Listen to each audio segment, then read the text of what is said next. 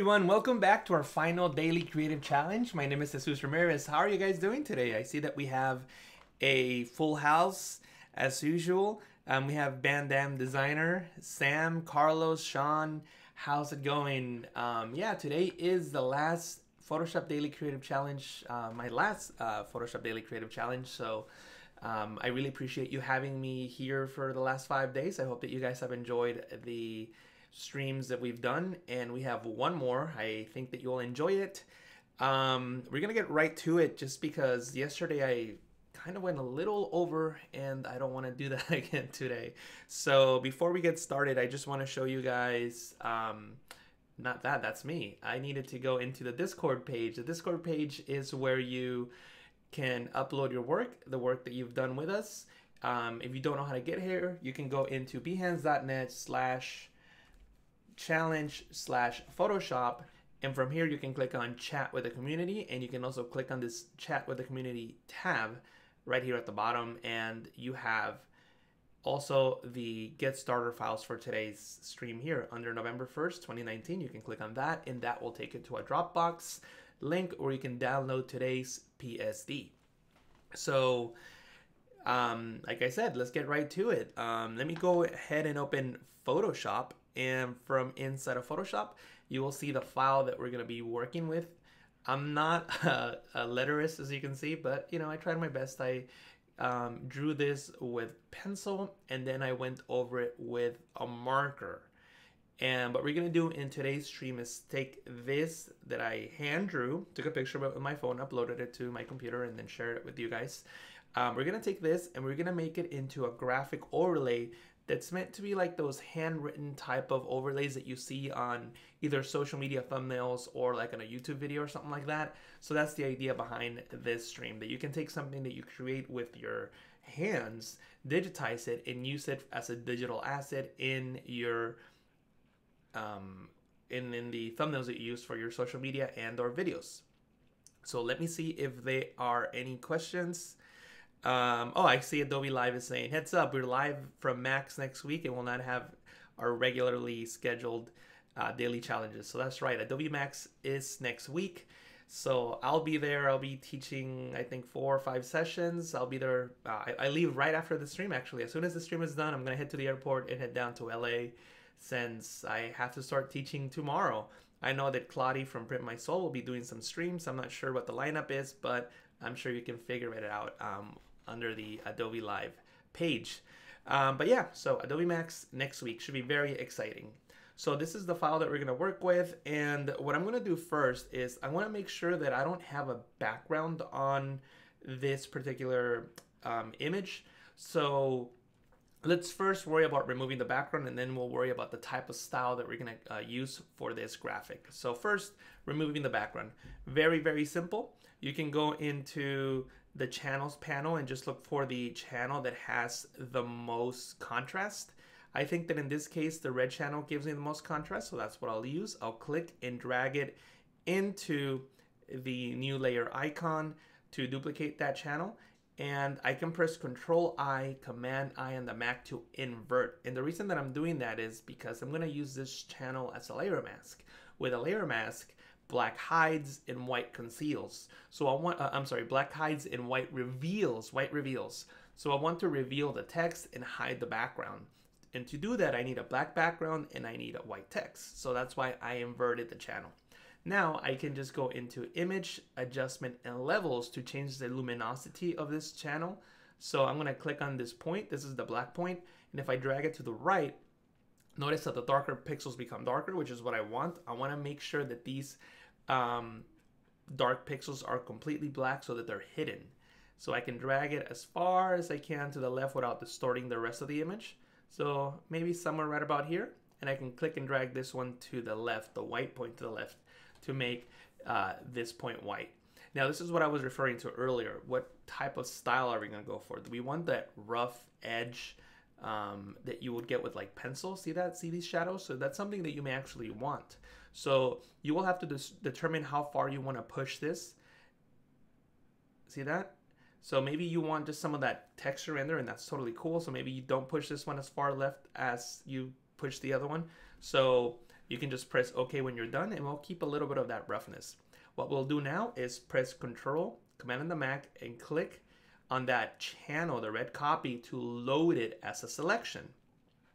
Then we can go back into the Layers panel, and from the Layers panel, all we need to do is just create a solid color fill layer. And there it is.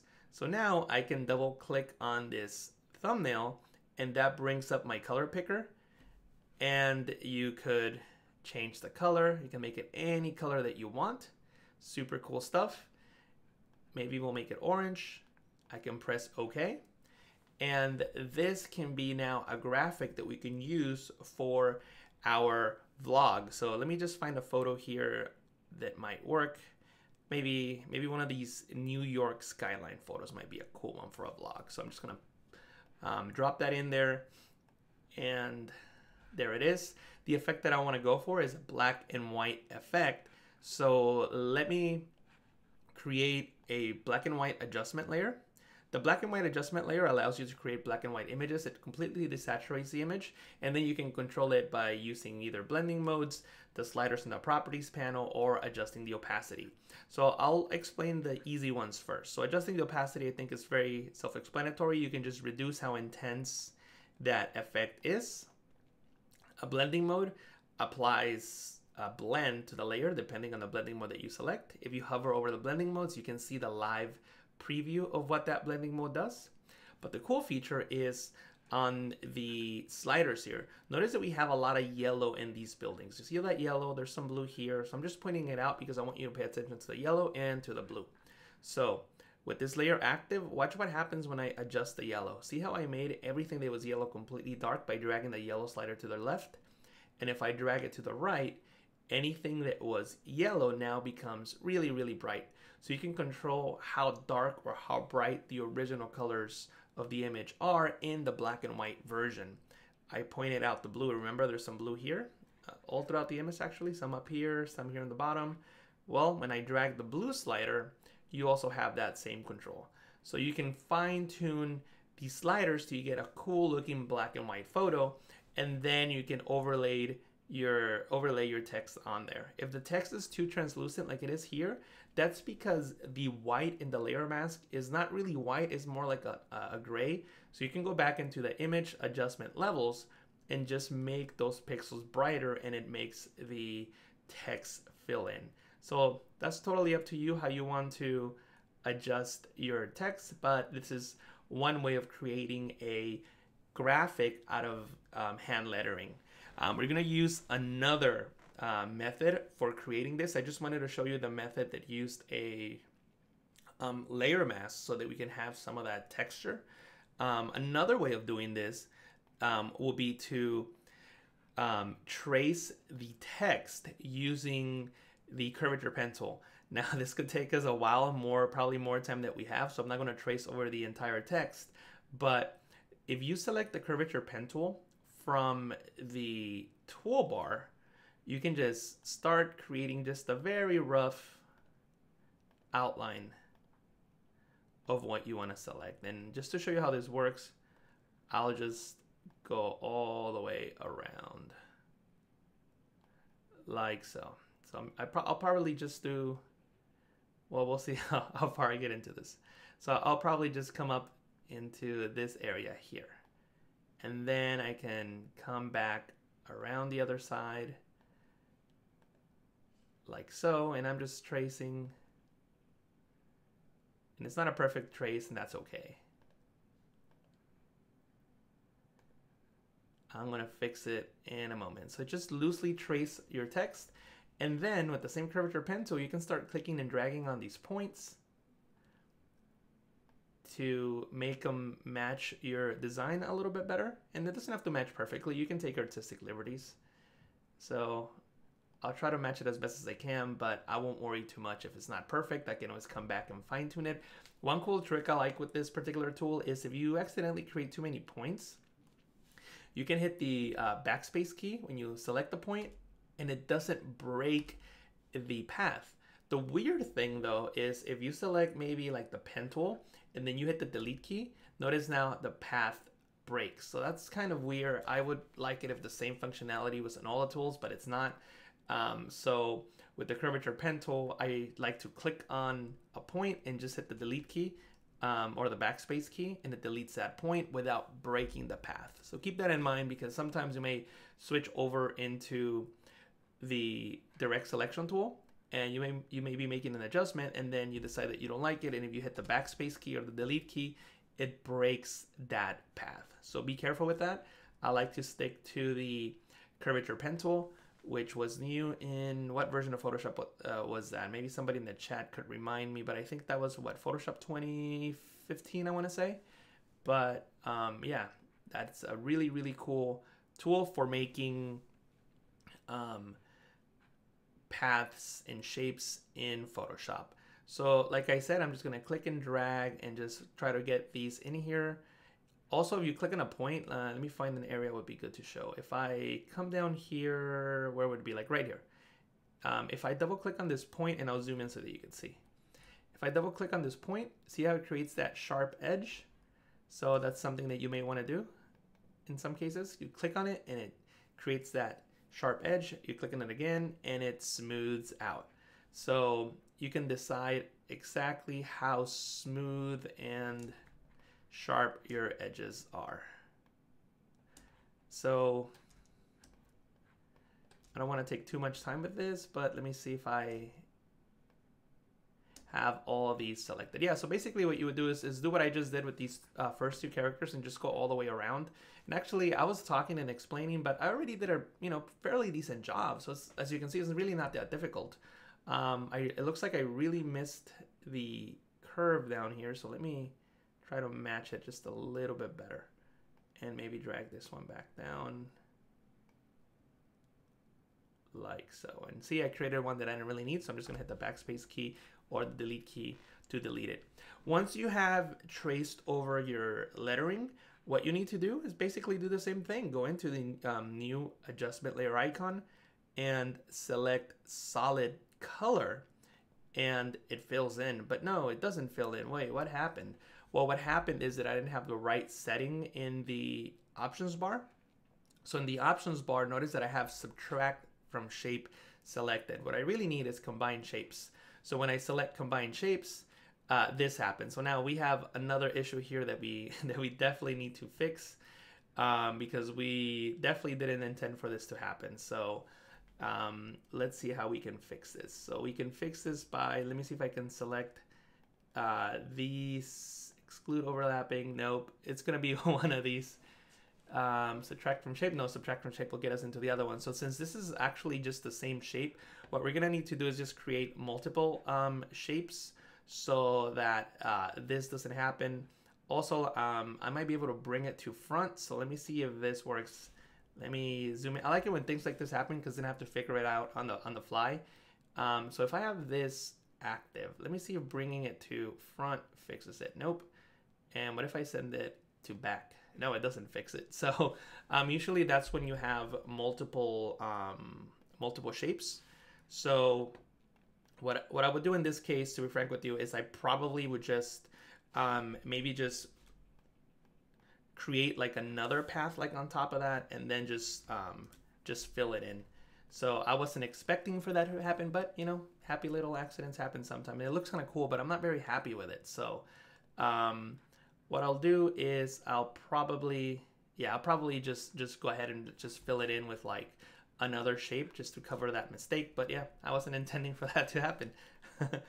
But anyway, so when you are done with your design, you would just place it above your graphic, and then you can double click on the layer thumbnail, and then you can select a different color for your particular design, like so. Somebody wrote, Adam wrote, looks cool with the cutout section. Yeah, Adam, it looks cool, but that's not what I was intending to do. But a happy little accident, kind of like Bob Ross with the happy little accidents and the happy little trees. Well, we had a happy little accident with the vlog space there. So yeah. Cool. Let me see if there's any questions on the chat. Adobe Live, Claudia will be live with us next week from Adobe Max. Yes, she will.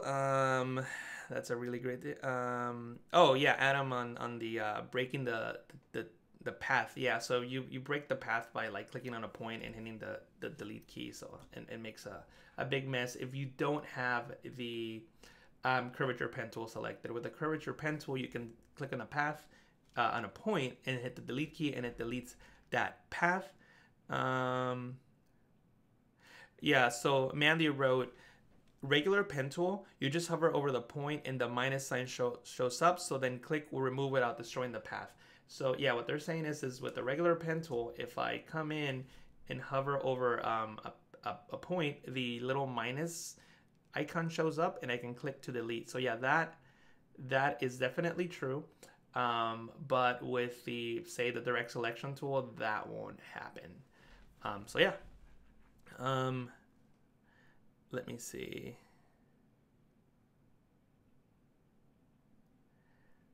Cool. Yeah, no more questions. Awesome. So what we're gonna do now is go back into the pixel-based selection that I made, and this is the one that I want to work on. Something that I didn't mention earlier is that you can actually use a combination of both features. So, for example, I have the this one that I made. I have smoother lines, and that may be something that you want, and you might want to get some nice curves going there.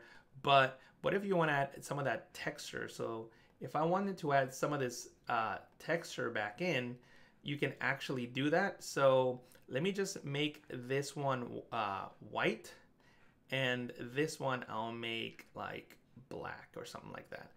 And then what I could do now is come into my clipping mask. With this layer active, I can press Ctrl-Alt-G, and I can create a clipping mask that will give me that texture. Obviously, I will need to do a better job in the tracing because I didn't really trace the path to match the one above. But if I were to click on the curvature pen tool, I could click and drag and then match the path a little bit better. And then now I have a combination of the smooth edges and the texture from the actual paper and pencil and marker that I was using. So remember to use a clipping mask. If you want to use a combination of both, you just have to do a little better of a job tracing the original text, just because you're not going to have a lot of flexibility. Another thing that you can do, I guess, is you could probably make just like grab a piece of paper and just start drawing and just create like a big blotch of, like, you know, paper texture pencil or whatever, and then take a picture of that and then just drop it on top, and you won't be constrained to the actual outlines of the text because you'll just have a big block of, like, you know, pencil like sketches. So no big deal. You can make it as big or as small as you want. So that might be an alternative. We have about 5 minutes, and the thing that I want to mention now is that since you guys have been here with me the whole week, you should create a new project and upload all the work that you've done onto Behance. And the way that you do that is you can click on create a new project and go into upload files, and you can upload some of the files that you've worked with. So for example, I have this broken glass effect photo that we worked on day number 2, I think it was. So this is my broken glass effect photo, day number 2. I can then go into the continue button, and I can just call it DCC, and then you can put in the date or whatever you like. I'll just put my name. And I actually really like how this cover preview looks, so I'm not going to change it, but if you wanted to, you could zoom in and click and drag and adjust it accordingly. But I kind of like that, so I'm not even going to crop it or anything.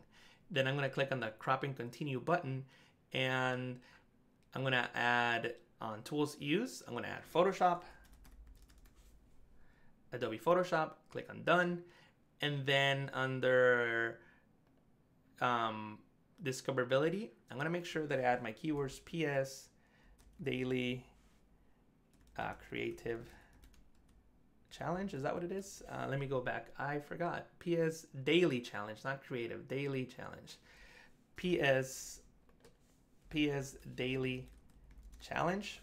And if I click on publish, then this will be a published post on my Behance. I'm not going to do that because I want to add all of them to them. For now, I just wanted to show you the process and where you can add the PS Daily Challenge keyword. And when you do that, when somebody searches for that keyword, then you'll see the daily challenges. For example, see here, somebody else created the broken glass effects. There's actually a couple. There's 3 of them here. This is the water effect we did on day number 3. So, oh, this is the one from yesterday. Cool. So Marie did this really cool. It looks pretty cool. It's the Halloween themed post or stream that we did yesterday. So blood, and we have some scars and the fangs. Really good job on the fangs, by the way. So yeah.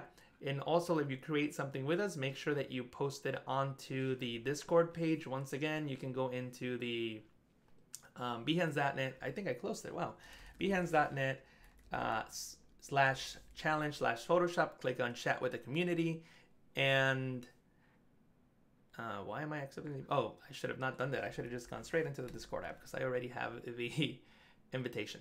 So here I am on Discord, and I can go into the current challenge page, and we can see everybody's work. Some people are still posting albums from day number 1. That one looks super cool.